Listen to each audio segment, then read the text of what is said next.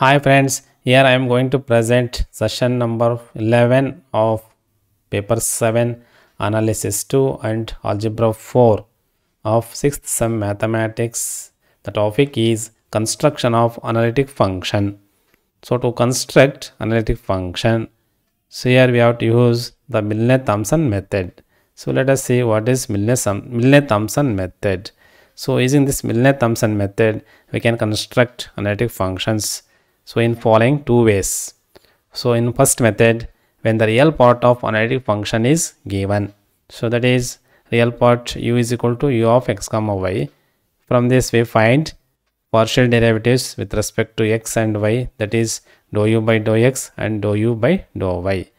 Since f of z is analytic, CR equations are satisfied, that is dou u by dou x is equal to dou u by dou y and dou u by dou y is minus dou u by dou x.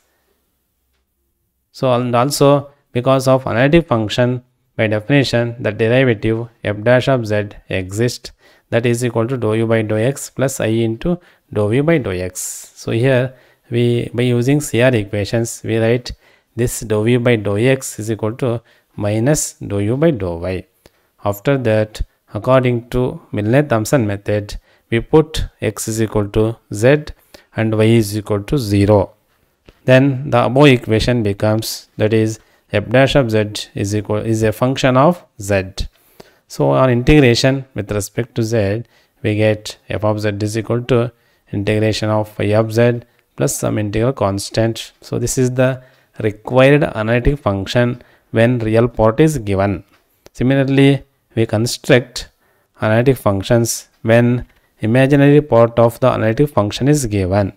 So in method 2, we explain how to construct analytic function when imaginary part is given.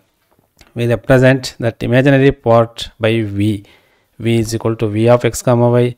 Similarly, we differentiating partially with respect to x and y. We find dou v by dou x and dou v by dou y.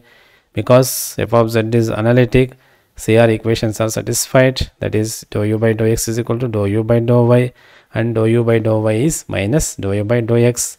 And also because of analytic, the derivative f dash of z exists, that is dou u by dou x plus I into dou u by dou x.